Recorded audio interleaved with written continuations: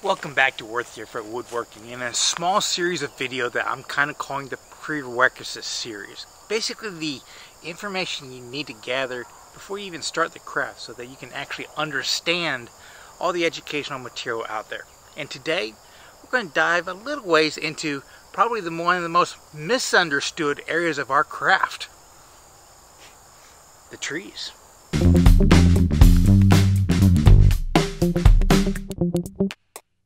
Now, if you think about it, the tree is the oldest building material we have had. I mean, trees actually do predate humans. Whether you believe in the Bible and God brought them forth a few days before that He brought forth us, or they've actually been here for millions of years before grass came onto this planet.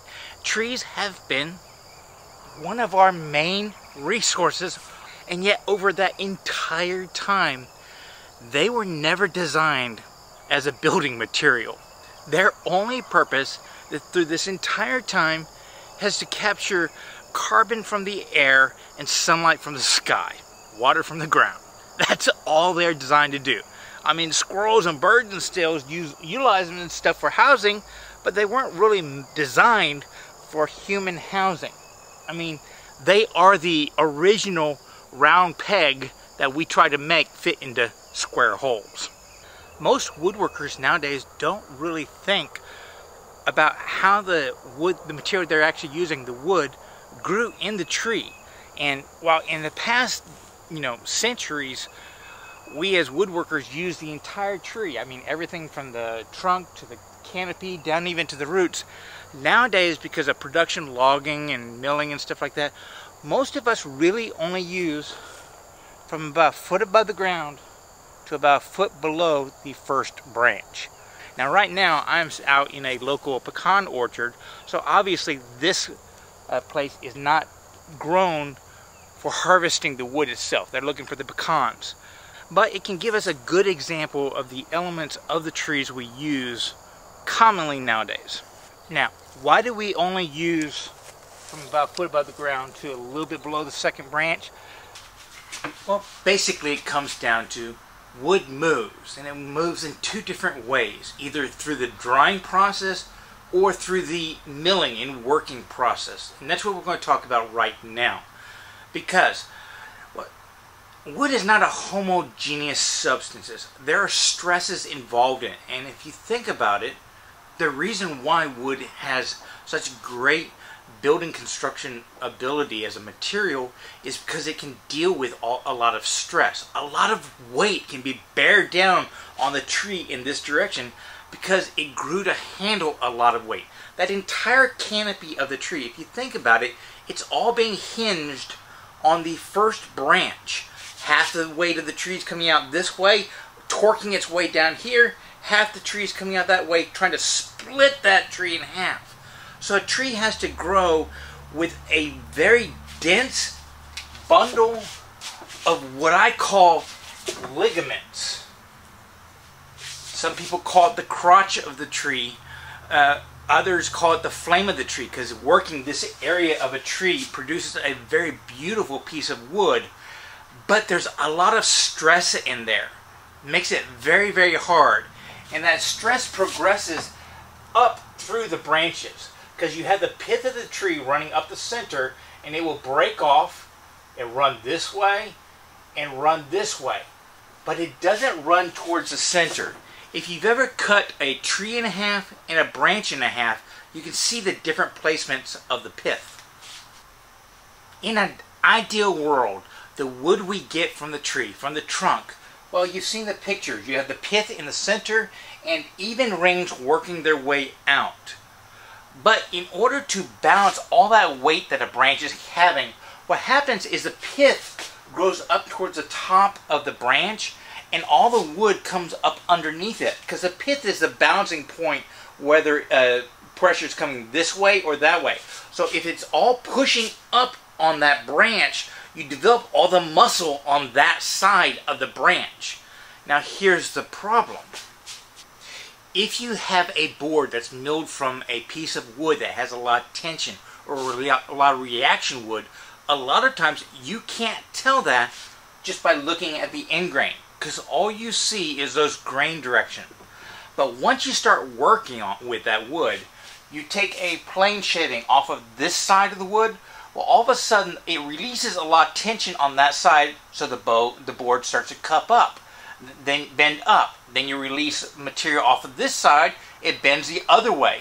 So you are perpetually fighting, taking shavings off of one side of the board, having it spring one direction, the other side, so you can never get it dead straight, dead flat. So anytime you have internal stress in the tree caused by how it grew, whether it be a branch wood, or more commonly in what you will find in the market is just a tree that grew kind of leaning. So the tree needed to put pressure on one side as it grew to keep the tree going straight up. Well, then you get that reaction wood, and that wood is pretty much useless for making things like tabletops, table legs, turnings, and stuff like that. Horrible for turning, because as you're turning it, it starts to wobble because you're relieving stress on one side more than the other, and it starts bending on the lathe. Reaction wood can also be somewhat dangerous if you're using power tools, like what we would have in a small shop. Because imagine if you were pushing a board through something like your table saw, where you have the fence and the blade. Well, if you remove wood on one side and it starts to bend as you're cutting it here, it's bending all the way through here. It could put a lot of force on the back of the blade, even catching on the tooth and getting thrown back at you. That's a kickback. That is why riving knives have become so important in table saw construction. Because if you put a riving knife behind the blade right here, the thinking is the pressure of a reaction wood bending into the blade, its force gets placed right there instead of on the blade, so it's less likely to ride into a tooth and get thrown back at you. That's the pretty much main purpose of a riving knife, is to prevent the back of the blade being pinched. But the wood can also bend this way, and that would put, as you cut into it, the force is actually going against the fence right here, and as you move it over, there's a lot of pressure going right here, and that can cause the piece to get all of a sudden become harder to push through, so you end up forcing it, creating a dangerous situation with your hand going towards the blade, or the whole machine just binds and locks up. So reaction wood in power tools can be incredibly dangerous. So one of the reasons why the old timers, where they didn't have as good a quality wood coming out of mills and stuff like that, they would say you never cut the thin pieces off against the fence, because that's where you would remove more of the pressure on one side or the other on a thin piece than on a thick piece. A thick piece can deal with a little bit of pressure and still maintain most of its shape. You cut a thin piece off and it removes all the pressure that's associated with it, it's going to flex a lot. So what a lot of times they would do is they would put the thick side of the board here and cut the small piece on this side, so that if there was tension either coming this way or that way, it was going into air and not binding itself up against the fence. So that is why loggers and stuff, when they're harvesting a tree, generally they cut it in 8, 12, 16-foot sections, whatever their mill is taking in, as long as they can start, about a foot above the ground to below that first branch. Because as you can see, and as when you were playing as a kid, as the tree gets closer to its roots, it starts to spread out, and that spreading action has a lot of tension in it. And that's why sometimes you can go to a lumber mill, and if you look at a board, it'll be dead straight, and then at the very end it'll kind of torque off one way or the other. Well, as you can see, where did that come from? A tree. Maybe they got a little bit too close to the branch or the root ball when they were cutting that board out, trying to get just that little bit extra wood. Now, quick side note, softwoods are a little bit different. What I've been discussing has mainly been with hardwoods, which is kind of what a lot of us use. But if you're using a lot of pine, they don't really go by that first branch thing, because the branches come out of pine differently than they do hardwood. A lot of times branches of hardwoods don't radiate from the pith. They just come out in little spuds on the bark, and they can come straight out. And those, when they are growing the lumber for harvesting, they will cut the lower branches off really early in the growth cycle, so that's how you get those little pinhole knots in your boards that aren't very big. If you just let them grow naturally, you will get much bigger knots in a lot of your boards.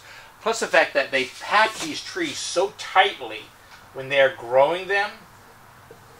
Well, those bottom branches aren't doing that much as far as gathering sunlight. It's all the stuff at top, which is why they can get very long, straight grain with maybe only minor pinholes throughout a board. But again, softwoods are a little bit different than when they are graded and harvested. Now, this is kind of a general course series. So this is what you're finding when you're going to the big box store to buy lumber. But there are a lot of us in the wood turning world that will seek out different parts of the tree to do different things. We'll use the entire tree, but that's kind of a subset of a subset of a subset of woodworkers that are in craft.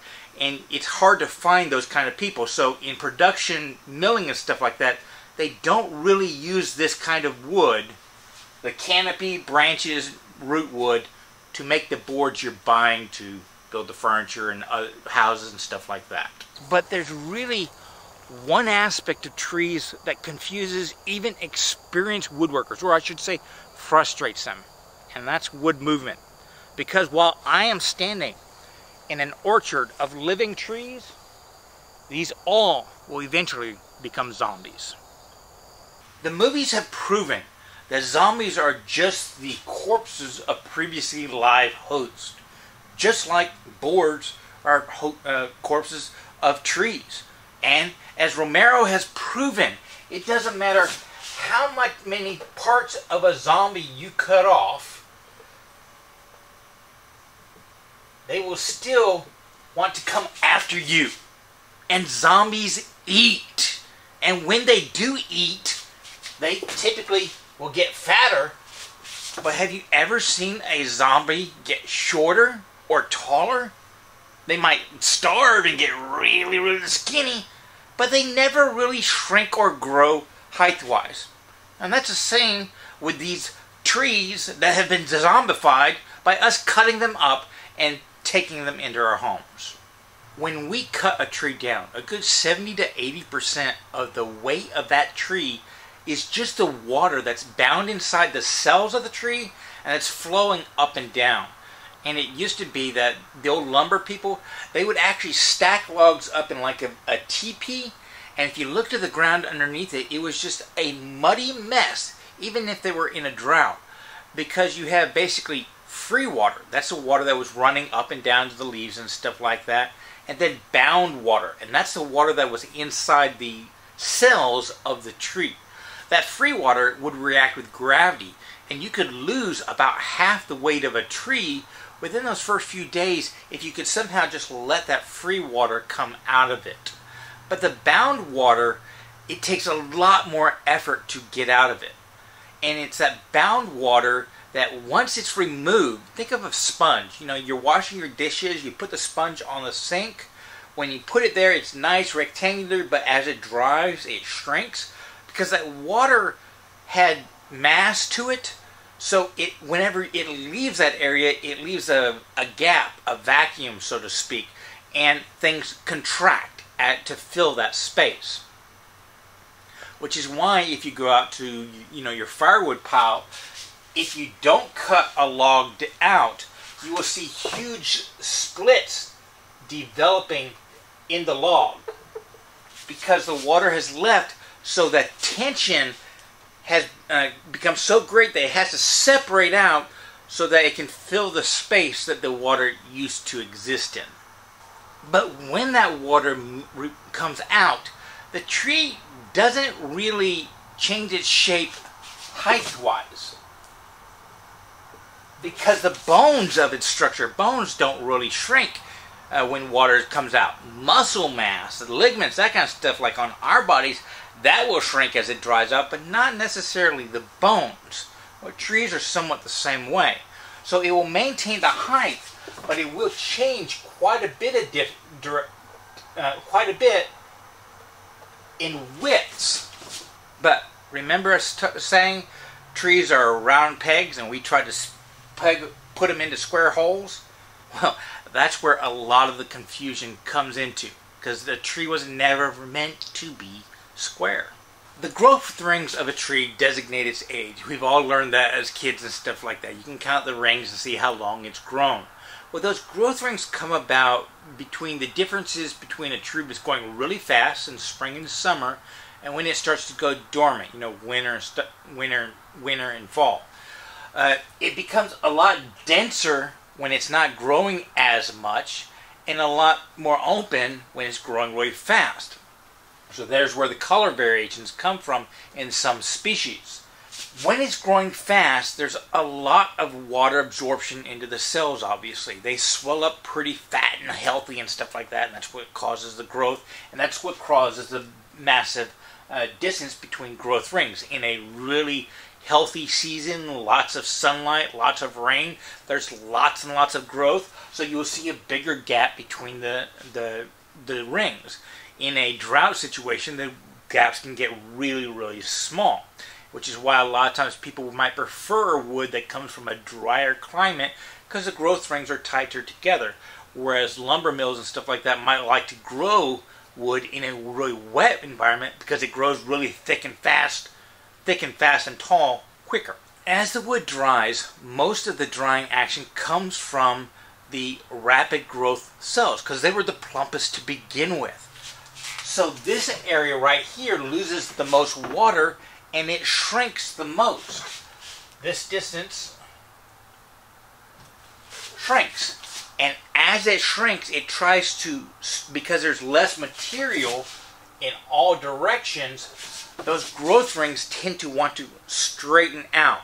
So as it loses moisture, it straightens and flexes one way. But there are situations where it will gain moisture. When we buy lumber, it has been dried, that's where the term comes from, to a equilibrium level with the moisture in the air. So if you are in a very humid climate and you build a piece of furniture where the wood is dead flat outdoors in an unair conditioned warehouse, well, you can make it perfectly flat.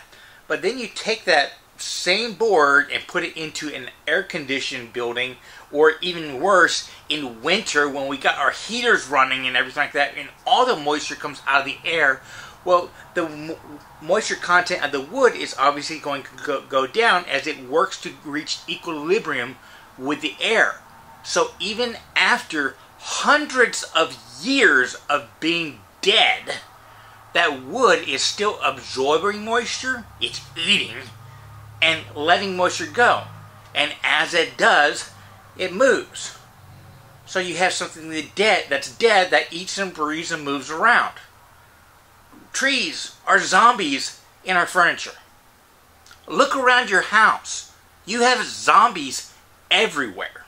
But the thing of dealing with zombies, that if you have learned anything else from The Walking Dead, is you have to learn how to control them.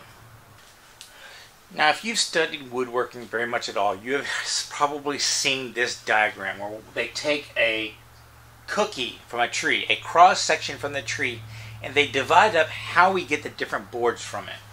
And if you take a board from right here in a tree,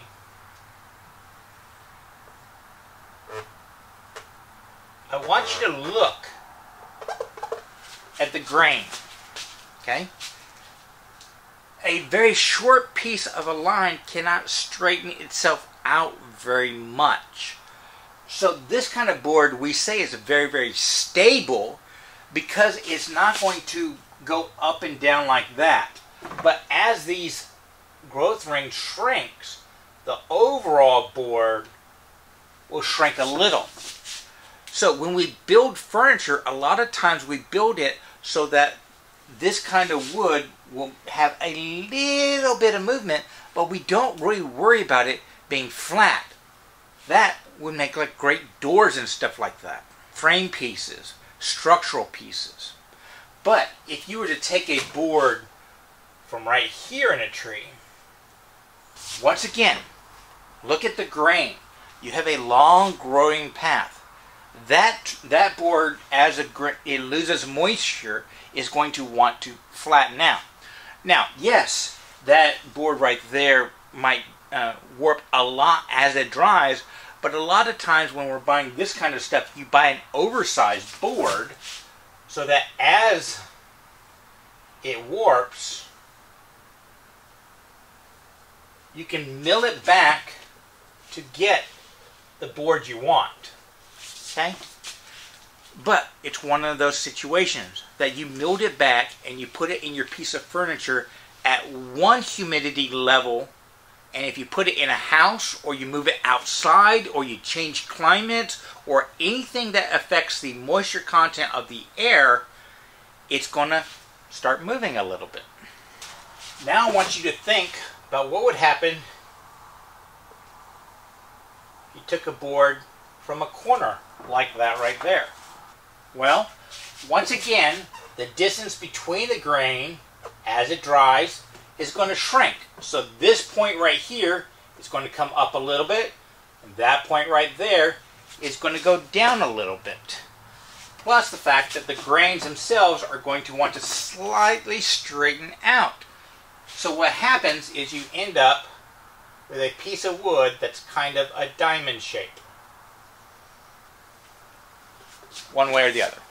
Now when you're buying wood, the cut you get is basically how the thing. They basically call this quarter sawn, this is rift sawn, and that is flat sawn. And in each board you're going to get a different grain pattern. This board right here, well, the grain is going to come up and you're going to have those big U's, the cathedrals, like that. This board right here is going to have nice straight lines on one side, but on the corner side it's going to have those cathedrals, because that's that right there. This board right here is going to have straight lines in every single direction. So as tree morticians, we've got to learn to control our zombies. And that's how a lot of woodworking techniques have evolved over the years. It was less about we want to have this look. It was more we want a door to fit in a doorway and stay tight for centuries. We don't want to switch around. So doors, you will notice, developed so that you have boards that make up a frame oriented so that the distance of the door well will not change, because a tree is not going to shrink height-wise. It's only going to shrink this way. And if you don't have very much space for it to, very much distance for it to move, it doesn't really matter. This is called a frame and panel design, because in the center section right here, they can put pretty much any kind of wood they want. Maybe they put a nice flat sawn piece of wood that's going to have a lot of movement this way, but inside the board they have a little gap around there to allow it to move back and forth. It's not going to move too much this way, so they don't need as big a gap on the top and bottom. But that center, that panel, being able to move, stretch on the inside, is a key feature of a frame and panel design, so that you can create something that will go into a certain space and not change. And that's really common with doors, windows, boxes, or even something like paneling, where they can use a very thin piece of wood in the panel for a room and only have thicker pieces in certain sections to get more use and more coverage out of a certain amount of wood. Now, this requirement of having to deal with movement when you're dealing with solid lumber has led to a lot of people using sheet goods. The sheet goods are not something new. They've been using it for centuries. But in the modern area where we can mass produce it, it's kind of taken over. And what is a sheet good and how does it make itself dimensionally stable? Well, basically what it does is it takes advantage of the fact that trees don't shrink height-wise and width-wise. If you make it thin enough, you can lock it into a certain thickness or width. So what manufacturers do is they slice a tree up into very thin sections. They can either do it radially, where it's like they have a razor blade and they just spin the log and they take thin sheets off of the edge, or they can do, I forget what the term is, but they slice it like that. And that will get you different looks and also different attributes. And then what they creatively do is they will, imagine the tree is straight up and down. On the top and bottom of a 4x8 sheet, or however much they did it, the longer distance, they will lay the slice, whether they did it radial or horizontally, so that the grain goes up and down. But in between those two pieces, they have many different layers that alternate, going this way, up and down, left and right, up and down, left and right, and they lock them together with both glue and heat and pressure so that the cells, the lignums of the different layers will actually bond to each other. And because trees don't shrink height-wise, well, these cells, these right here, will lock its distance this way pretty solidly, and the ones that are going up and down will lock it that distance pretty solidly that way. That's also why they can use very cheap wood on the interior panels and then put really nice premium wood on the exterior in a very thin veneer. So what's weird about it to me is whenever you're cutting wood, if you're cutting it lengthwise, like up and down a tree, we generally refer that to as a rip cut. And if you're going across the tree, it's a cross cut. Well, if you think about it, plywood doesn't have a rip or cross cut. So you're always going, because at some point in time you're always going across grain and with grain at the same time of the cut. So generally when they were talking about rips and cross cuts in plywood, they're talking about the grain direction of the outside panels, or the show panel if the backside is different. The other type of sheet cuts we commonly will use in the craft are OSB, oriented strand board. And that's actually where they pulverize a tree. They're actually splitting it, not cutting it or slicing it, so that they get really strong grains. And then they take those little strips and they lay them in a mat, and they lay them at different angles so that the growth or the movement counteract each other. And then again, with heat, pressure, and glue, they get a very uniform thickness that isn't going to change its dimension too much, as long as you don't get it too wet.